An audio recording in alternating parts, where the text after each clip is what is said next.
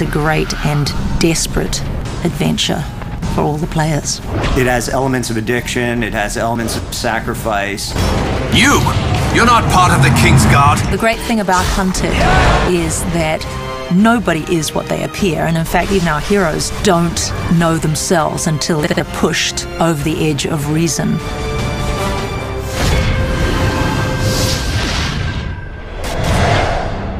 I became fascinated with the Mayans and this concept of this race of people that were so powerful and so organized as a culture that they were invading all of the outlying areas, rounding up all of the people, dragging them back to their temples and sacrificing to their gods. And so we took that concept and put it into a fantasy world. And you had your adventurers. If their goal was to try to stop that from happening, it became very interesting. They are interfering with my slave. Because the Mayans didn't see themselves as evil. They saw themselves as doing what was right to their own gods. When you think somebody's rotten to the core, and then all of a sudden you relate to them and you understand them. That's the beauty of Hunted.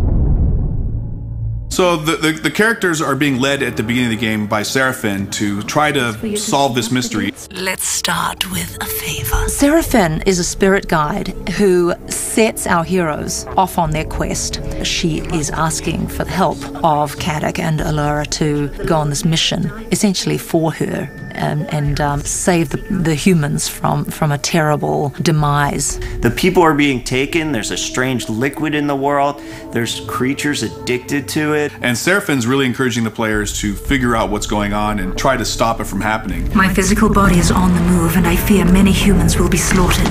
Time is not eternal. Seraphine is a spirit guide, but she also is a physical presence, so she can appear and then vanish, and they can hear her thoughts. I know what you seek. She has a love-hate relationship with Caddoc and Allura. She loves Caddoc, she hates Allura. There's no need for your snarky nature, Huntress. Caddoc's kind of like, seems like she's got good ideas, let's kind of follow along. And Allura's kind of like, I don't trust her, but I'm in for the action. Seraphine has convinced the characters to find these magic crystals throughout the world. And you use these crystals and give them to Seraphine, and she in turn bestows magic skills and magic abilities on the players. Now please, hand me the crystals. And she desperately needs you to achieve certain quests for her.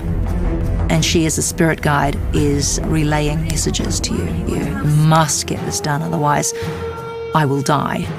I'm afraid the danger that lies ahead is graver than I had foreseen. When you do a video character, you want to develop something that's going to make people feel, it's going to really bring the graphics alive.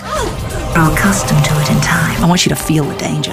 I want to put a chill down your spine when she's saying it's cold. You know, I want people to feel that it's cold. I want you to feel the terror. I want that quest to feel real to you. Oh, you must trust me. The sooner we put an end to this unnerving, the better. The more you unravel the mystery, the more you get sort of a different angle on what you were being told to do and why. There's plenty of clues along the way, and we very delicately place those throughout the world.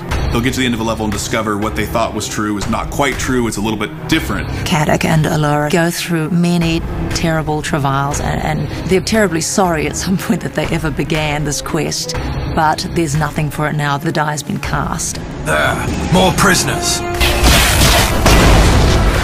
It's kind of like a movie. Once you get to the end and you look back at all the clues that you're given, you're going to go, oh, now this makes complete sense. That's what that was. The end is literally soul-destroying for somebody. I'm not going to say who. And the cycle will continue.